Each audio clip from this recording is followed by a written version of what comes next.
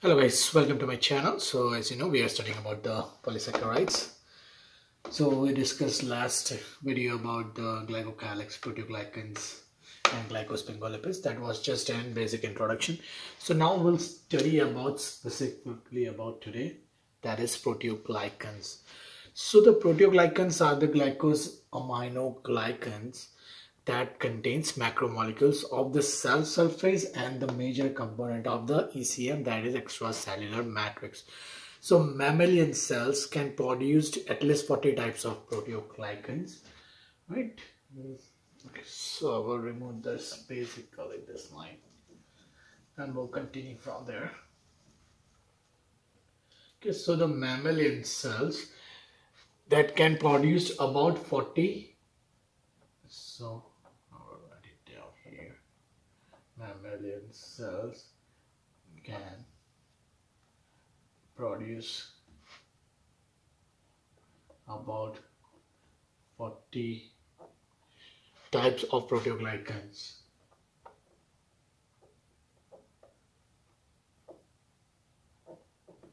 Right?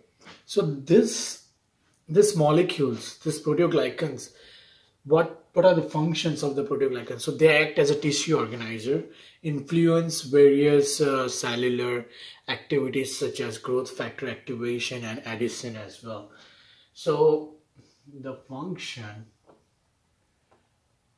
of proteoglycans, so what they do, they act as a tissue organizer,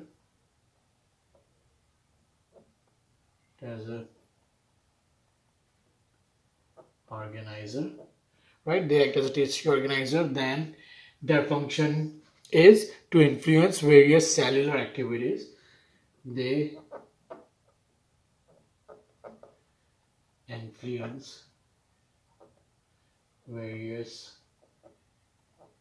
cellular activities. What kind of cellular activities? Is like growth factor activation,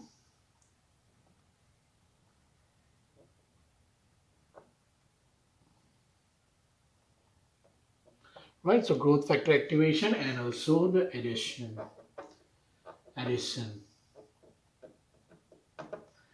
Right, so these are some of the functions of proteoglycans. Right, so the basic structure of proteoglycan is, I will just show you in a simple diagram. So for example, here, so this part is, for example, chondroitin sulfate, right? So the brown part is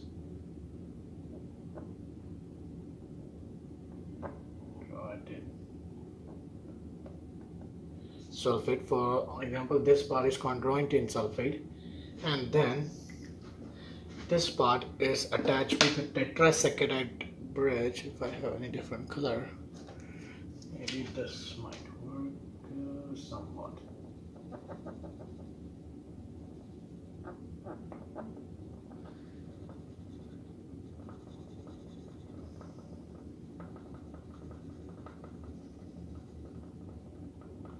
So like this, I think you can see, right?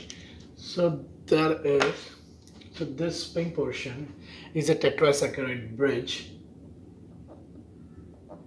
Tetrasaccharide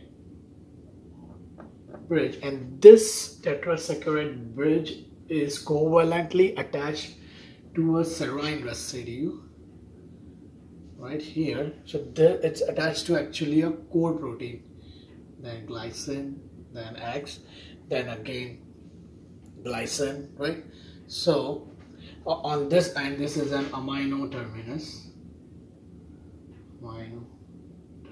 and this here is a carboxylic terminus, right? So the basic proteoglycan structure is that unit consists of a core protein. So it has this core protein, right? What is proteoglycan? It consists of a protein and a carbohydrate. But what kind of carbohydrate? It's glycosaminoglycan.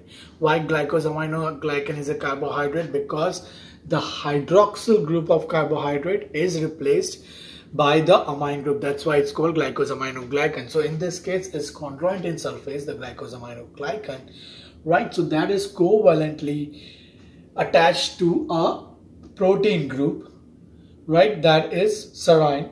So that makes proteoglycan. So the point of attachment for this is the serine residue. So this SER is an abbreviation for the amino acid serine residue, to which the glycosaminoglycan is attached, right, through a tetrasaccharide bridge. And this is a tetrasaccharide bridge in between, right? And the serine residue sequence is like, generally it's normal, the sequence is serine, glycine, X, where X can be any other amino acid, and then again glycine, right? So this is a kind of amino acid residue sequence, and although not every protein with this sequence has an attached glycosaminoglycan, right?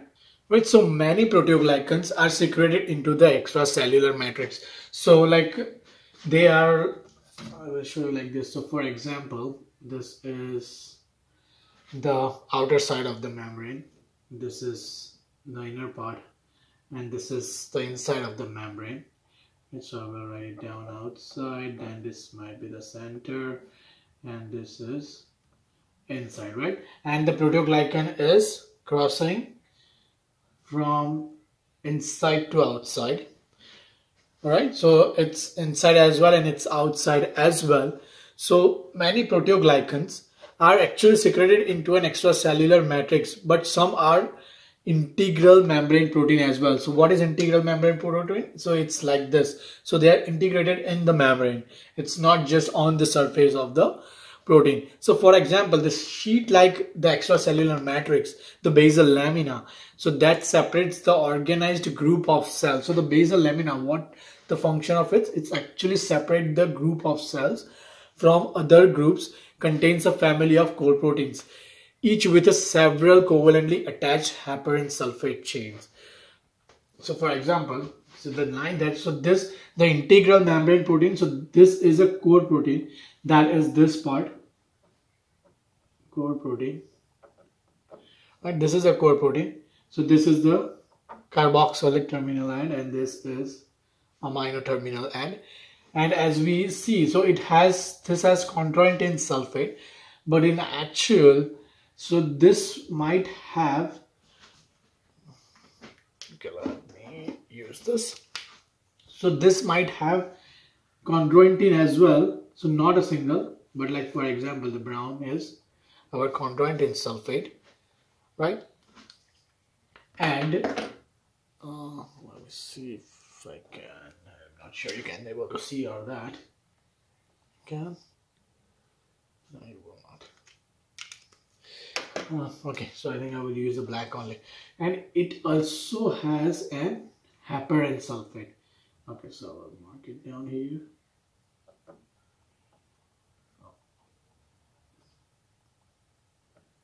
Chondroitin sulfate, and this is heparin sulfate. Right, sorry guys, so I thought I was recording, but I was not recording. So basically, so there are like two families of membrane heparin sulfate proteoglycans. So this is the one basic structure that I draw here. So that is an extracellular matrix, right? This is an extracellular matrix or the basal lamina. So that separates an organized group of cells, right? This basal lamina is separating the organized group of cells from one another that contains a family of core proteins. So this is a core protein with several covalently attached heparin sulfate chains. So this has a several attached heparin sulfate chain. So there are actually two families of membrane heparin sulfate proteoglycans. So there are two families, major families of heparin sulfate proteoglycans. So the one is Syndecan and the other is Glypicans. So the one I draw this diagram, so this is for a Syndecan. Why they are Syndecans? Because the Syndecans have a single transmembrane domain. So this is a single transmembrane domain and an extracellular domain. So this is an extracellular domain as it's an outside that bears 3 to 5 chains of heparin sulfate. So this you can see we draw 3 it has 3 to 5 chains of heparin sulfate, and in some cases chondroitin sulfate as well. So it has chondroitin sulfate, right? So this is an example of syndicans. And what is glypicans? Right, so I will draw a diagram for glypicans, maybe. Okay, I will draw like maybe here, a smaller one. So the same as outside and inside, right? Center of a membrane. So I will write it down. This is the membrane center. This is an outside. This is an inside. So the glypican actually. So I will explain to you. Let me draw that first. Okay.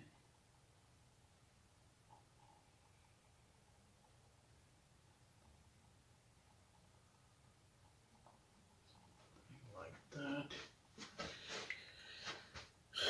Alright, and this is actually attached with some covalent bonds. This is globular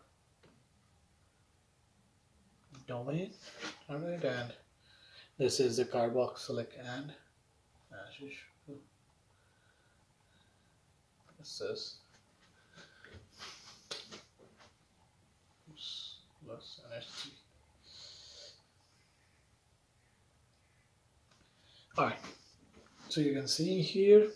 So the glypicans are actually attached to the membrane. So like this is an integral part of the membrane, as you can see. But the glypicans is attached to the membrane by a GPI lipid anchor. This is a lipid anchor that you can see here, right? So this is attached by this. So this is a lipid portion and this is attached by this GPI anchor. So here it's all the protein, but here this part is a lipid, and then this is a core protein, right? So and this GPI anchor is actually phosphatidyl inositol, right? So I will write it down here. This part is phosphatidyl stop, right?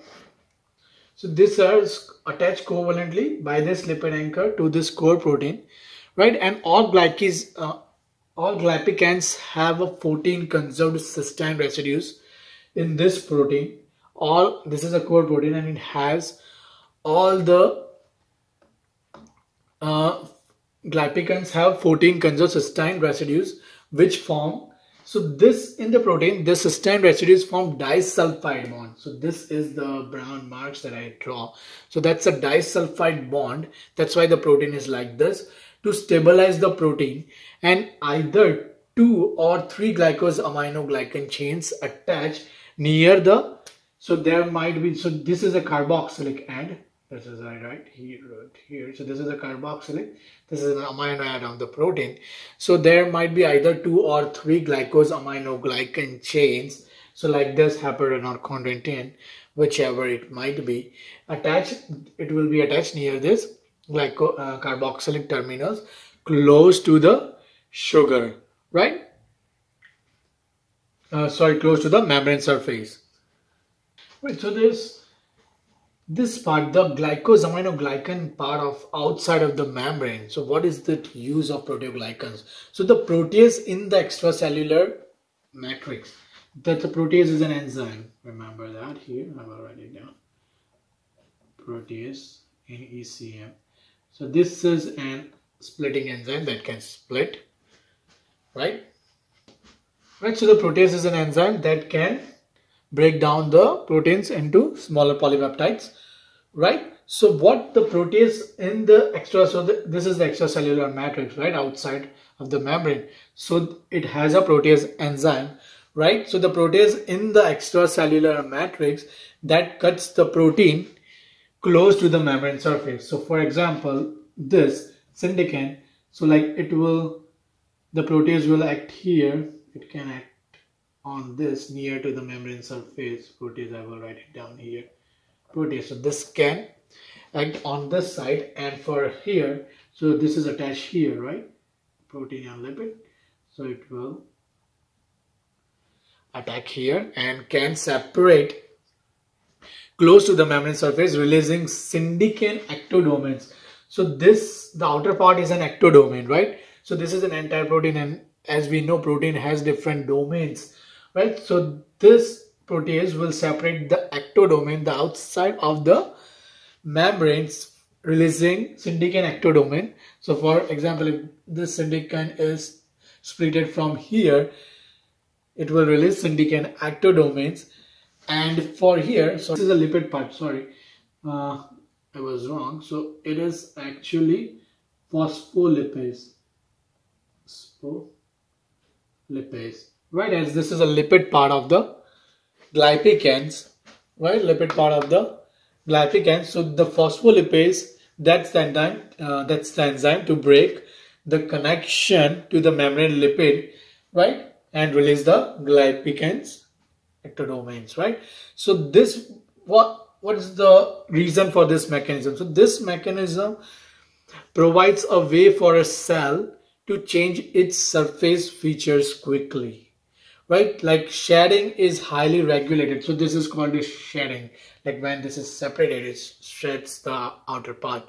So it's called shedding is highly regulated. So this is highly regulated and is activated in proliferating cells. So this is not normally done. It's only activated in proliferating cell such as cancer cells, right? So the proteoglycan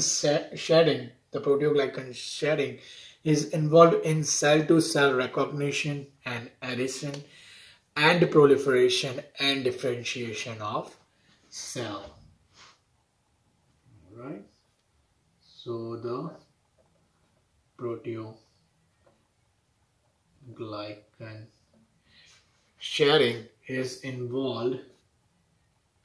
So this is involved in cell-to-cell recognition, right? Cell-to-cell recognition and adhesion. Cell-to-cell recognition, adhesion, and in proliferation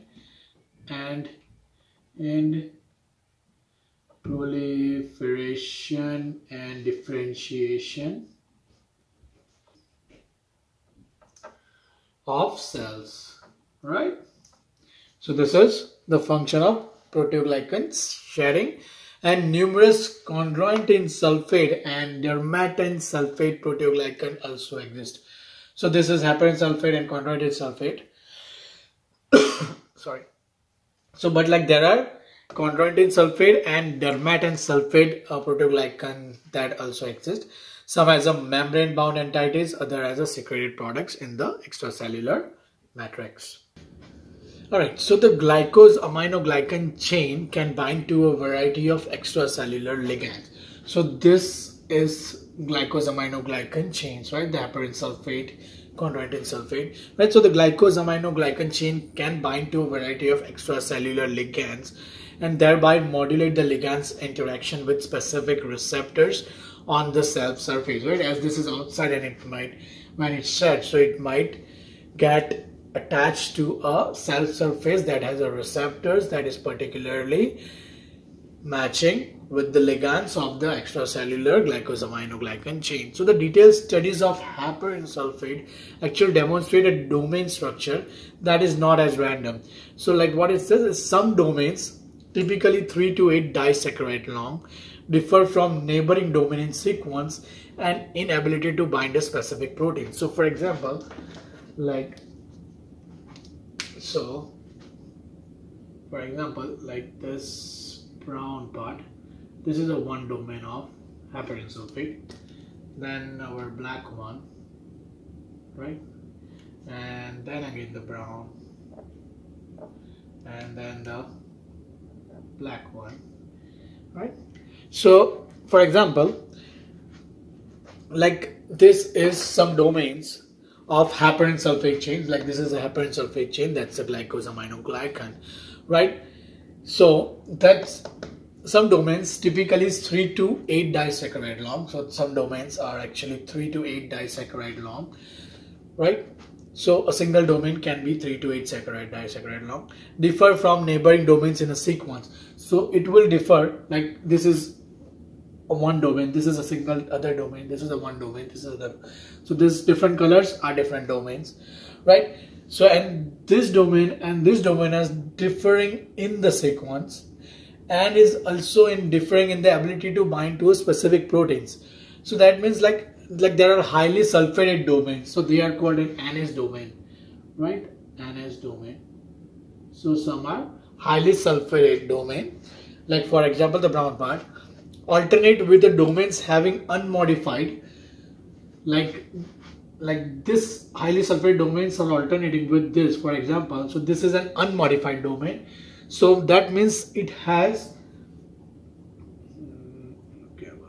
here GLCNAC, so that is an acetyl glycosamine, and GLCA, so this is an acetyl glycosamine and this is D-glucuronic acid. So that's a common chain in a glycosaminoglycan. That's the repeating sequence of the glycosaminoglycan.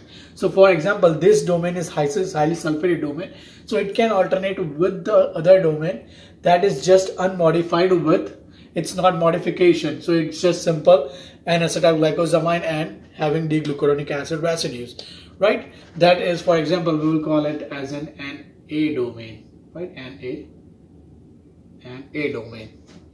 Alright, so the exact pattern of sulfation in this NS domain depends on a particular proteoglycan. So what kind of proteoglycan is it? Like, is it like chondroitin, dermatan, or heparin? Right? So it depends on the particular proteoglycan given the number of possible modification of this GLNAC and IDOA, that's an iduronate acid dimer. So at least 32 different disaccharide units are possible.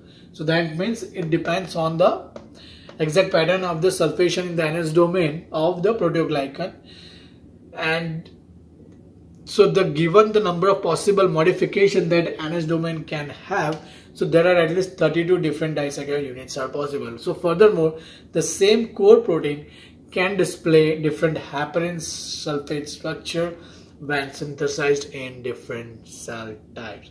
So this core protein can display different heparin sulfate structures when synthesized in different cell types.